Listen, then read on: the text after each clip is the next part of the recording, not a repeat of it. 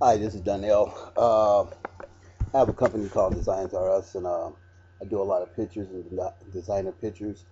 One thing I'm gonna show you guys today is how to take a picture out of the background and place it in something else. There's a lot of ways you can do this, but with my way, I think it's real simple. So we can get started. I'm using operating system Windows 8.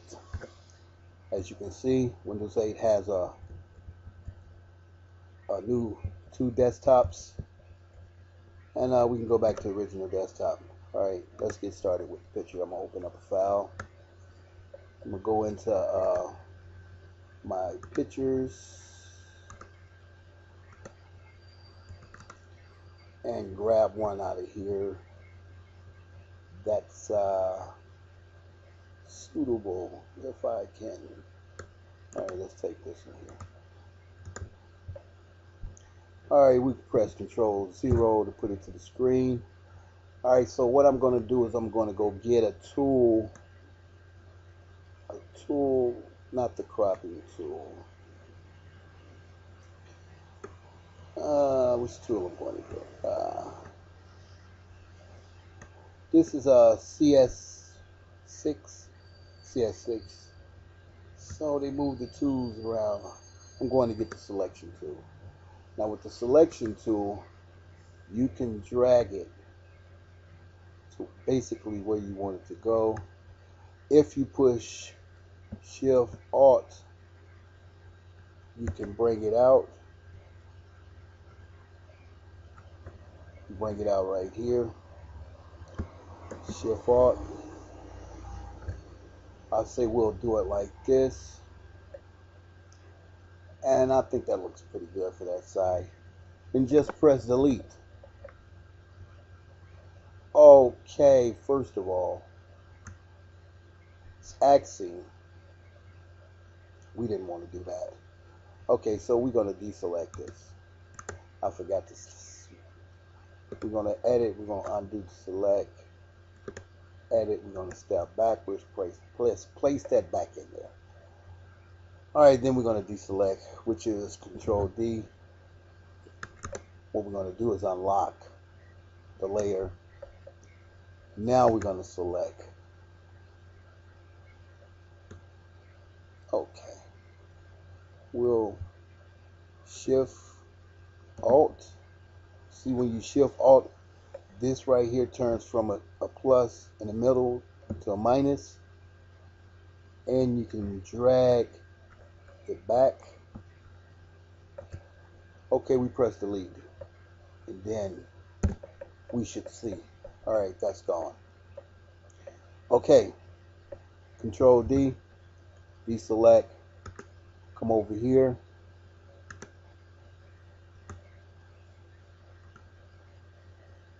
Alright, we don't want to get this part of the shirt, so Shift Alt. And we delete. Okay.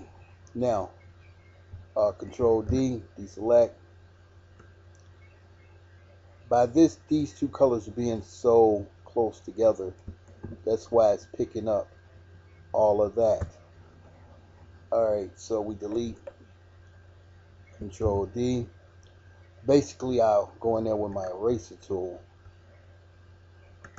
and get the refine. Hard brush. Come down here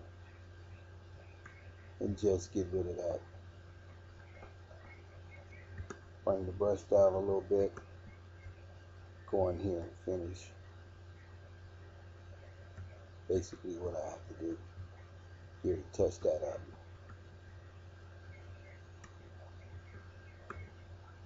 Now, it's a lot of things we could do with this photo.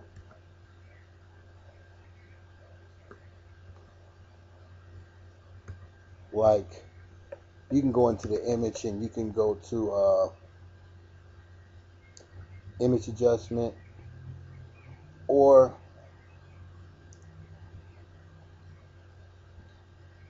auto contrast, image rotation, trim, mode. You do a lot of stuff in here. So what we're going to do is we're going to save this image as a ping. Just to make a quick video, go in here, save it as a PNG, right? Hit enter, and it's saved as a PNG. Alright, we can get up out of here. Wait a minute. Cancel. Let's do that again. Teaching you guys wrong. Save as PNG. Okay, the American PNG. Alright, we have it right there. Okay, it already exists. I just want to know what was the name of the file. Alright, we can get up out of here. We don't need to save it no longer. Alright, we can go somewhere like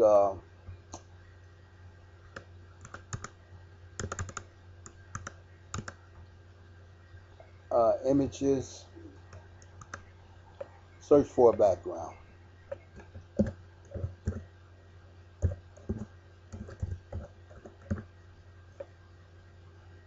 Actually,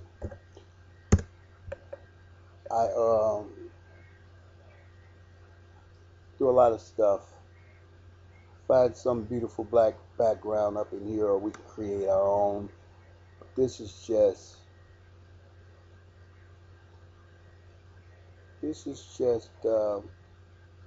let's try this.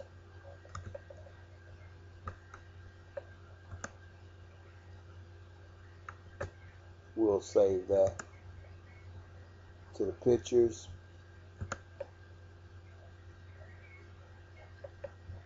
That'll come through. Once that comes through, we'll show you how we do things. Alright, we got that background. We can come up out of here. Go back in Photoshop.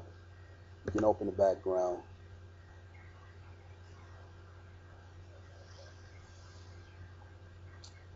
And where is the background?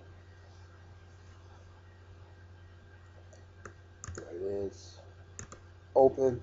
I try to be color coordinated with things. Control 0. We got some stuff here on the background. So what I'll do is I'll go get this clone brush and I'll put it up like that. And I'll select this with Alt. Hit my key and go through here and take this off. We don't need that on there. Alright, so now I'm going to place a file on top of here. We'll place the ping, just this one. Took her out the background. Place on there. Alright, what we'll do is we'll blow her up. Blow her up. Hit enter. She's looking pretty good. Except we could have went across all of this right here and got it a little better. I'll show you that in another tutorial. Alright, we can add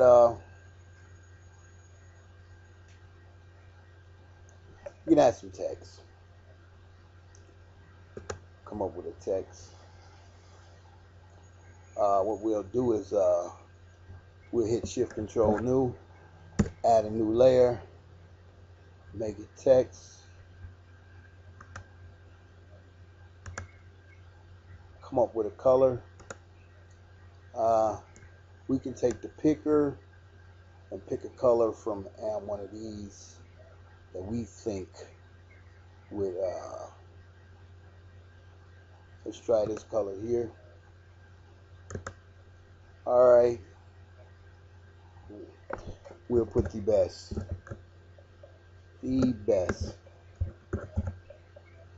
or we'll do this, the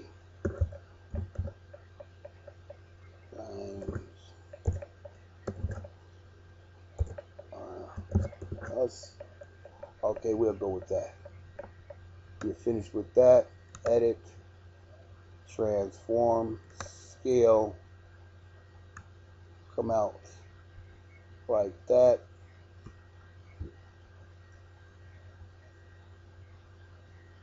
Put it here. All right, hit enter. That's kind of good. We can go back to the text. Highlight it. Make it bold. Oh, okay. That's even better. All right, bring it over a little bit. Go in here. Put a stroke around it. Find some kind of stroke that's color coordinated. Let's try to stroke off her face. We go to the stroke. Do a color. Get the stroke off her face. Yeah, that's better. I like to keep stuff color coordinated. Find a drop shadow. Do a drop shadow. Yeah, that's good. All right, and that's that. So with this, we'll save this. We'll do the image size adjustments. Go with inches. Most pictures are 8.5 and 11. We want it for print. We want to print this out. We'll do a resolution of 300. No more, no less. To me, you know, that's just from my experience. But we want it for the web, and we'll press OK. And there you have it. It's a nice picture. So with that, this is Donnell Larkins, promoting Designs Are Us. Give us a call.